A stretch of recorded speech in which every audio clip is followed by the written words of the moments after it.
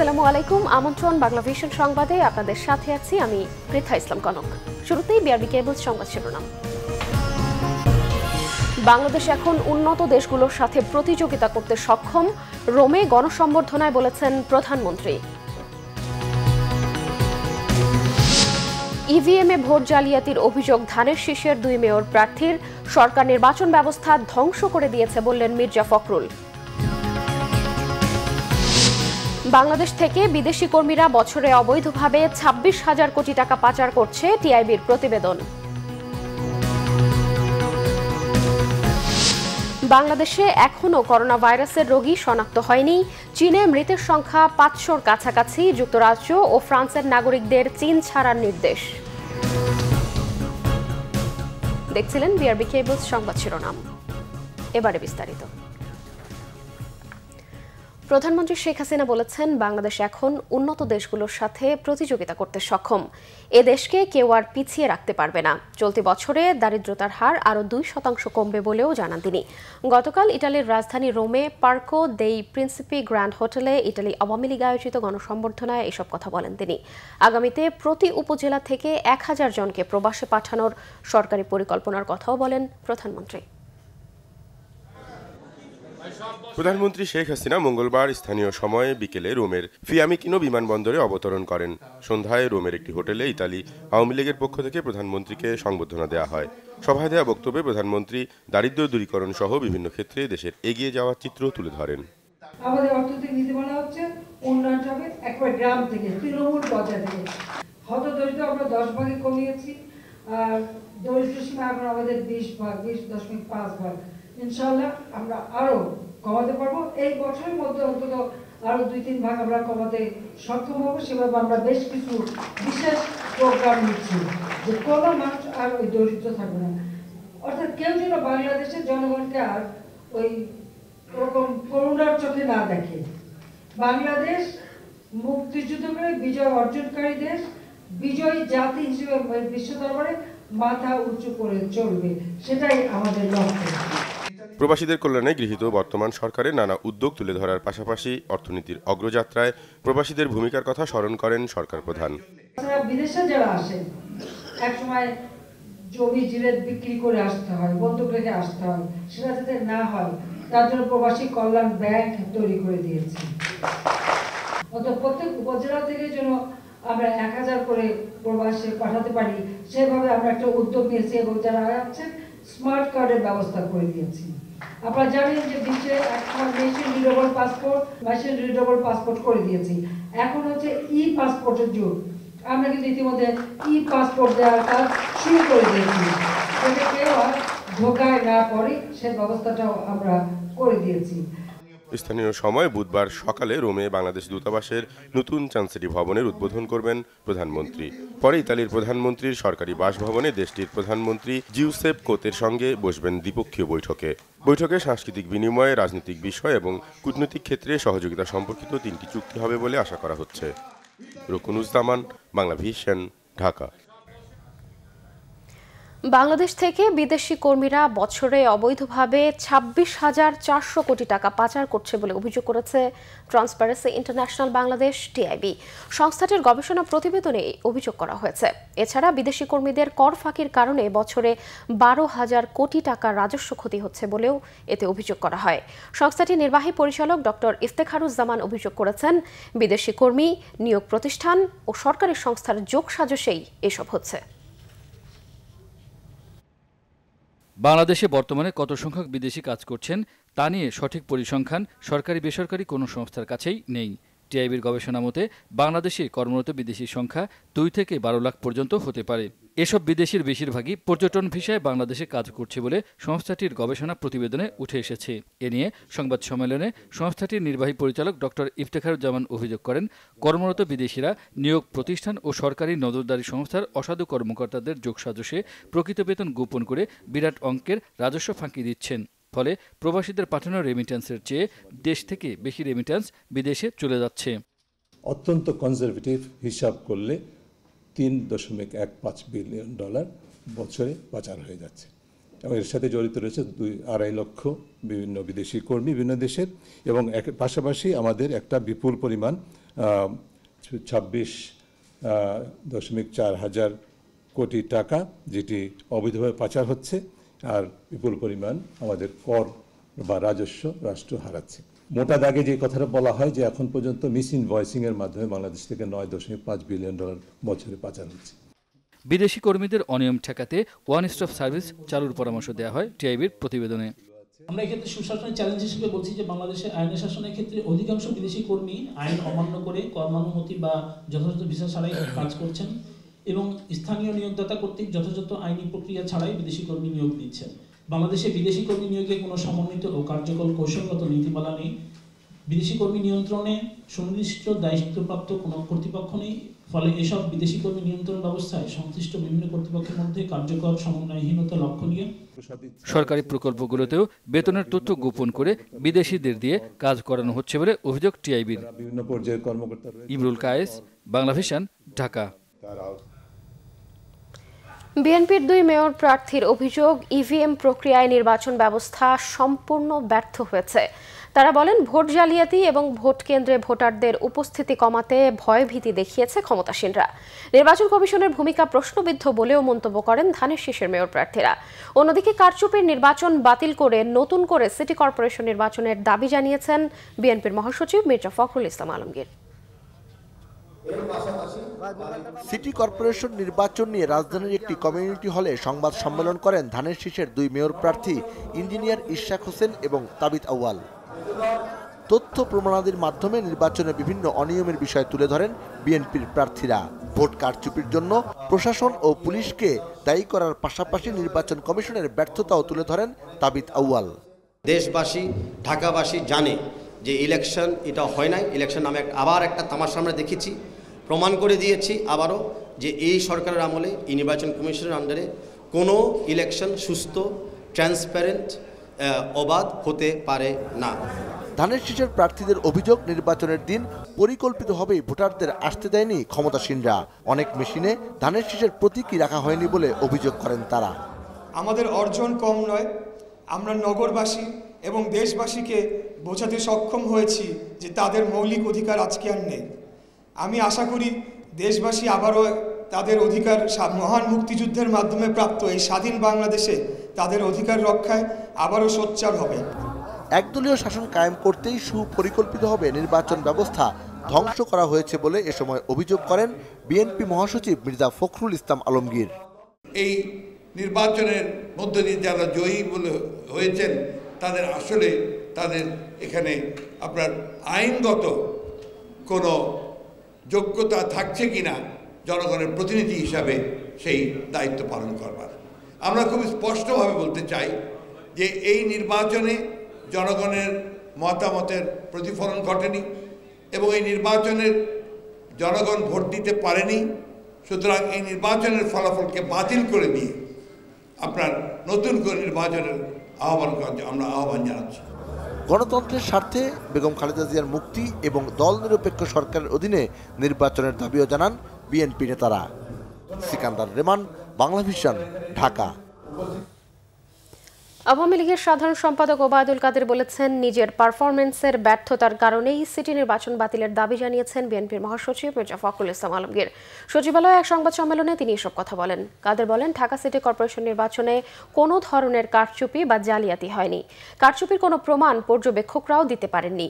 আওয়ামী লীগের সাধারণ সম্পাদক বলেন, ইভিএম করাই হয়েছে কারচুপি ঠেকাতে। এই মেশিনে ফলাফল পাল্টে দেওয়ার কোনো সুযোগ নেই। কাদের মনে করেন, সিটি নির্বাচনে জনগণ বিএনপিকে প্রত্যাখ্যান করেছে। এক প্রশ্নের জবাবে ওবায়দুল কাদের জানান, চীনের শ্রমিকদের ছুটি 2 মাসের বেশি হলে পদ্মা সেতুর অগ্রগতি বাধার মুখে পড়তে পারে। কারচুপির কোনো সুযোগ ছিল না। এখন ফখরুল সাহেব কেন এত খেপে গেলেন আমি জানি না। কোথাও কোথাও কিছু কিছু হয়তো মেশিনের সমস্যাও হয়েছে, কিন্তু এই মেশিনে কারচুপি করা কারো পক্ষে সম্ভব হয়নি। এই মেশিনে জালিয়াতি করার কোনো স্কোপ নেই। আসলে ইভিএমটা করাই হয়েছে কারচুপি জালিয়াতি মুক্ত নির্বাচন করার জন্য। এইটা তাদের কেন পছন্দ হয় না আমি জানি না। এদিকে সিটি নির্বাচন নিয়ে বিএনপি ও ঐক্যফ্রন্টের নেতারা হুজুরদের মতো প্রতিনিয়ত ফতোয়াবাজি করছে বলে মন্তব্য করেছেন তথ্যমন্ত্রী ডক্টর হাসান মাহমুদ। বেসরকারি সমাজ উন্নয়ন সংস্থা ট্রমা লিংকের জাতীয় প্রেস ক্লাবে আয়োজিত এক অনুষ্ঠানে অংশ নেন তথ্যমন্ত্রী ডক্টর হাসান মাহমুদ। এ সময় তিনি বলেন, দেশের যানবাহনগুলোর বেশিরভাগ চালকের হাতেই নেই লাইসেন্স। সড়ক দুর্ঘটনার জন্য এটি অন্যতম প্রধান কারণ বলেও মনে করেন তিনি। পরে সাংবাদিকদের সাথে কথা বলেন তথ্যমন্ত্রী। তিনি বলেন, ইভিএমে সুষ্ঠুভাবে 2 সিটির ভোট সম্পন্ন হলেও এই নির্বাচনকে প্রশ্নবিদ্ধ করতে প্রতিদিনই নতুন নতুন ফতোয়া দিচ্ছে বিএনপি নেতারা। আমেরিকার উদাহরণ টেনে তিনি আরও বলেন, 2 সিটিতে যে ভোট পড়েছে তার 2/3 আওয়ামী লীগের মেয়র প্রার্থীরা পেয়েছেন। বেগম খালেদা জিয়ার জামিন প্রসঙ্গে কথা বলেন ডক্টর হাসান মাহমুদ। তিনি বলেন, আইনি প্রক্রিয়া ছাড়া বিএনপির নেত্রীর জামিন দেয়া সরকারের পক্ষে সম্ভব নয়।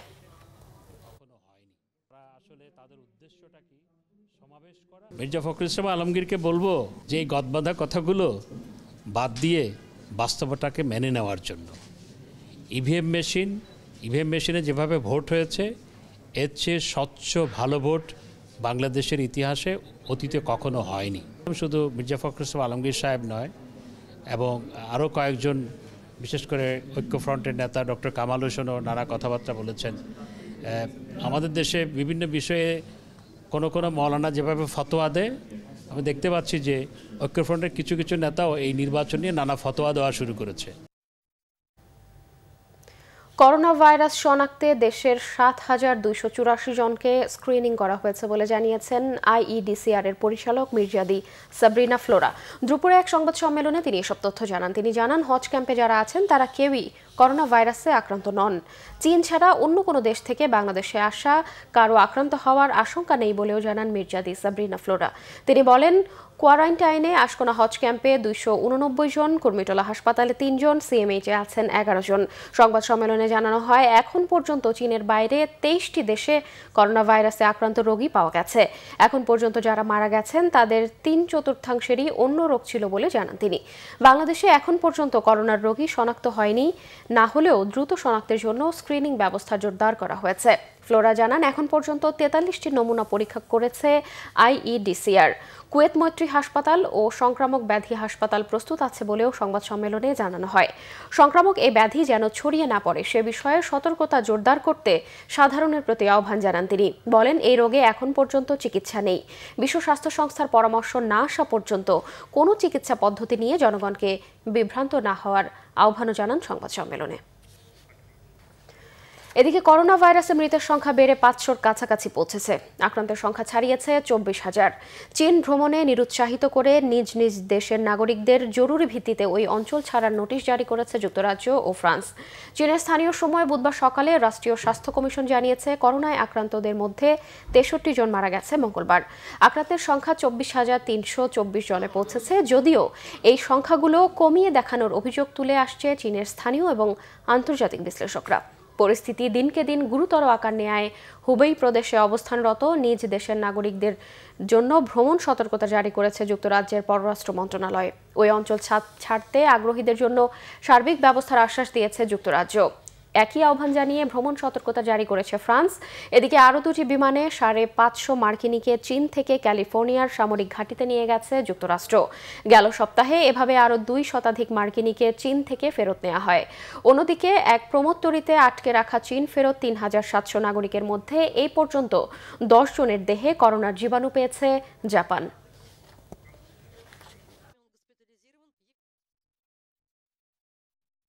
বিজিবির পরিচালক লেফটেন্যান্ট কর্নেল সৈয়দ আশিকুর রহমান জানিয়েছেন, সীমান্তে হত্যাকাণ্ড বেড়ে যাওয়া অনাকাঙ্ক্ষিত।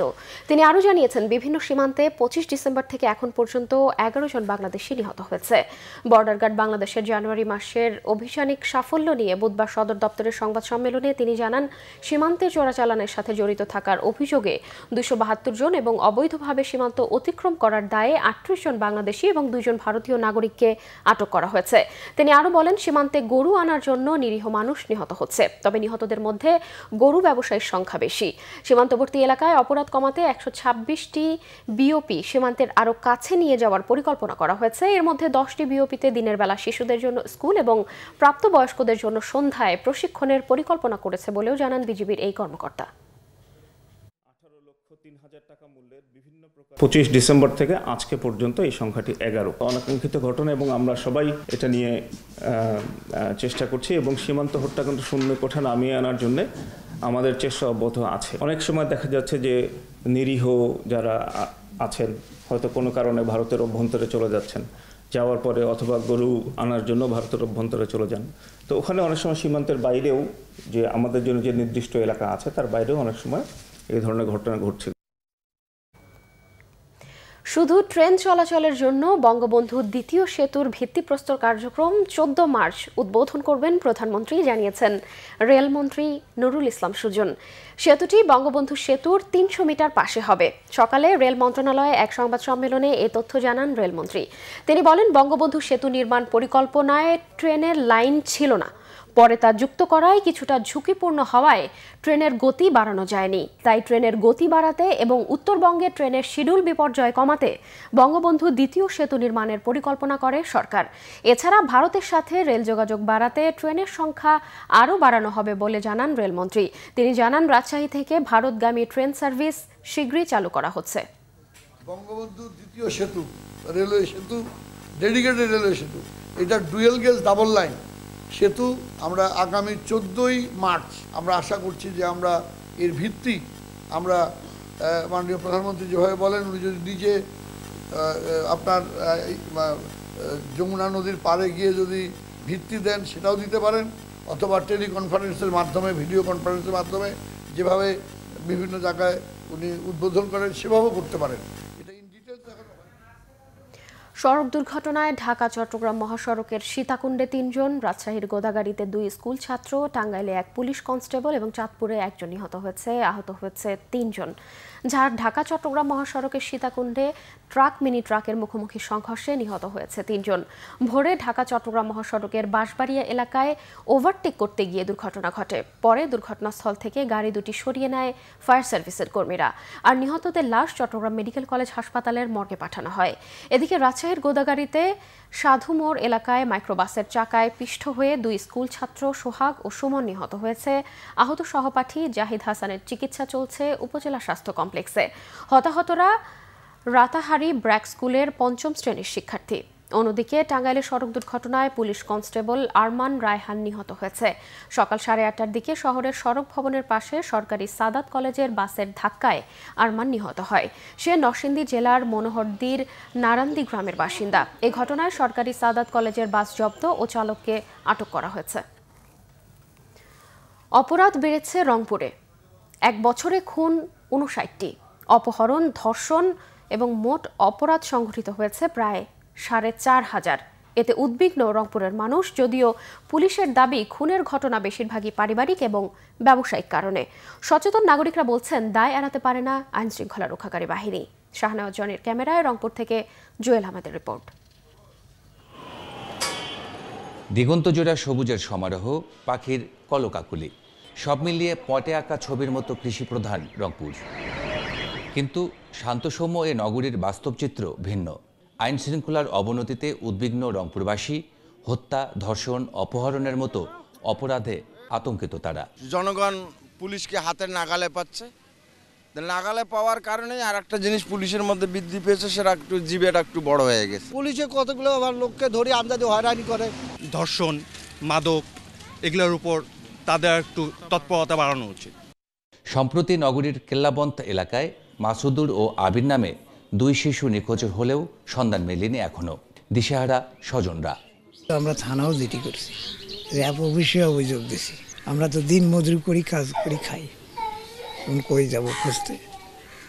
পেটে তো ভাত দিতে হবে। আজ 10 দিন যাব তো ওই বাচ্চাদের কোনো খোঁজ খবর পাইলাম না। থানা জিটি আমলে নিল, নেওয়ার পরে কোনো অ্যাকশনে গেল না, কয়েকদিন থেকে হয়রান করলো।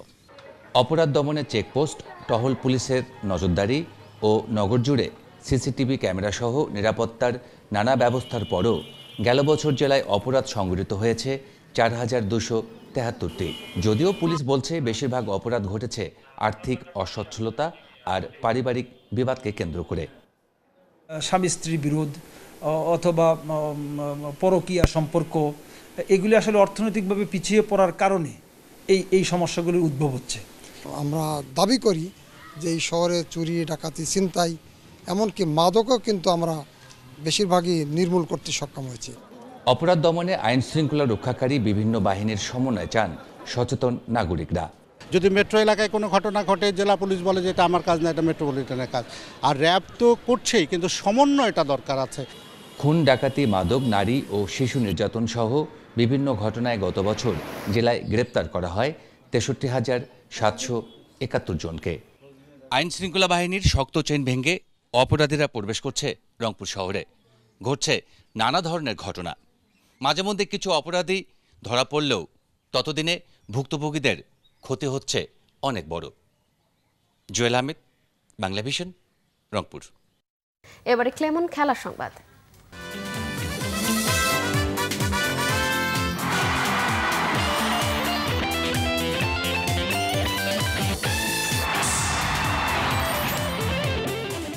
AFC cup football.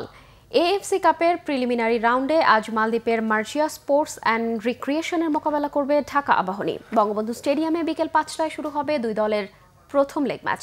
গত বছরে এএফসি কাপের জোনাল সেমিফাইনাল খেলে ইতিহাস গড়েছিল ঐতিহ্যবাহী দল আবাহনী। এবার নতুন টুর্নামেন্টের নতুন চ্যালেঞ্জ আকাশী নীলদের। ঘরোয়া ফুটবলে ফেডারেশন কাপে হতাশ হতে হয় ধানমন্ডি জায়ান্টদের। দলের ভুল ত্রুটিগুলো চিহ্নিত করে গত এক মাসে এফসি কাপের জন্য দলকে তৈরি করেছে কোচ মারিও লেমস। ইনজুরির কারণে বঙ্গবন্ধু গোল্ড কাপ আন্তর্জাতিক ফুটবল খেলতে পারেনি আবাহনীর নির্ভরযোগ্য ফরওয়ার্ড নবীন নেওয়াজ জীবন। সুস্থ হয়ে মাঠে ফিরেছেন তিনি। 2017 সালে মার্জিয়া স্পোর্টসের কাছে 2 লেগেই হেরেছিল আবাহনী। মালদ্বীপের লিগ চ্যাম্পিয়নের বিপক্ষে দলের নিখুঁত পারফরম্যান্স চান স্বাগতিক কোচ। গ্রুপ পর্ব টপকানোর আশায় এগিয়ে থাকতে চান ঘরের মাঠে ম্যাচটি জিতে। নিজের দলের সামর্থ্যের ওপর আস্থা রেখেই অ্যাওয়ে ম্যাচটি নিয়ে আশাবাদী মার্জিয়া স্পোর্টসের কোচ। হারাতে চান না point. We cannot forget last year what we did with history and try to build on this. আমাদের দেশের প্লেয়াররা আমাদের থেকে বেটার, আমার কাছে এটা মনে হয়। কিন্তু আমাদের সমস্যা হলো আমাদের মন মানসিকতা একটু সমস্যা আছে, আমাদের মানসিকভাবে স্ট্রং নয়। সংবাদ শেষ করব বিআরবি কেবল শিরোনামগুলো আরও একবার জানিয়ে। বাংলাদেশ এখন উন্নত দেশগুলোর সাথে প্রতিযোগিতা করতে সক্ষম, রোমে গণসম্বর্ধনায় বলেছেন প্রধানমন্ত্রী। ইভিএমে ভোট জালিয়াতির অভিযোগ ধানের শীষের 2 মেয়র প্রার্থীর। সরকার নির্বাচন ব্যবস্থা ধ্বংস করে দিয়েছে বলেছেন মির্জা ফখরুল। বাংলাদেশ থেকে বিদেশি কর্মীরা বছরে অবৈধভাবে 26,000 কোটি টাকা পাচার করছে, টিআইবির প্রতিবেদন। বাংলাদেশে এখনো করোনা ভাইরাসের রোগী শনাক্ত হয়নি। চীনে মৃতের সংখ্যা 500-র কাছাকাছি। যুক্তরাজ্য ও ফ্রান্সের নাগরিকদের চীন ছাড়ার নির্দেশ। এই ছিল এখনকার মতো। পরের সংবাদ বিকেল 4টায়, এর আগে 3টায় রয়েছে নিউজ টপ 10 দেখার আমন্ত্রণ রইল। এছাড়া বাংলাভিশন সংবাদ ও সংবাদ সংশ্লিষ্ট অনুষ্ঠান দেখতে লগ ইন করুন facebook.com/বাংলাভিশনে এবং সাবস্ক্রাইব করুন youtube.com/বাংলাভিশন নিউজে। এতক্ষণ সঙ্গে থাকায় ধন্যবাদ।